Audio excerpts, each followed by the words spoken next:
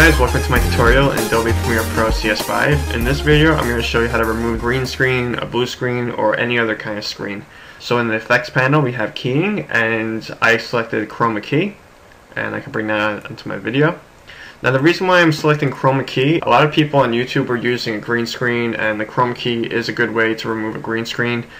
For my tutorial, I improvised with what I had in my home, and I had a blue blanket, and I don't have a green screen here, so I'm going to show you how I did it after. But I take the eyedropper and I select the color, and then we're just going to increase the similarity. Now when I try doing this, as you see, it takes away some pixels from myself, which I don't want, so I'm going to come over here. It says blue screen.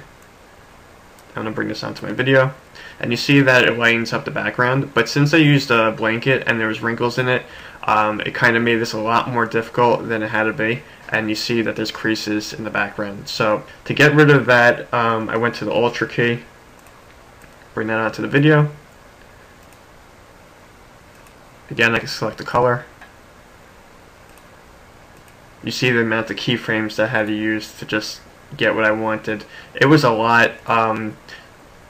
Right over here, these are the keyframes. It was a lot of work just to get rid of that blanket. I'm not saying that you shouldn't use, like I said in the other video, it's worth the effort if you have the materials at home. I would recommend using a flat surface. You'll have an easier time. And the reason why people use a green screen is because it's a unique color that you're typically not going to be wearing, so it's easier to remove. With a dark blue, it was kind of hard because my hair is dark, so there were some difficulties working with this method of a blue screen. But I would also recommend rotoscoping. I'm going to put a link for the rotoscoping tutorial in After Effects. It's much quicker. But if you want to do this at home and you're creative, it is a good way of going about doing this. Premiere Pro is a great program. And that's it. I'll see you guys in the next tutorial. Cheers.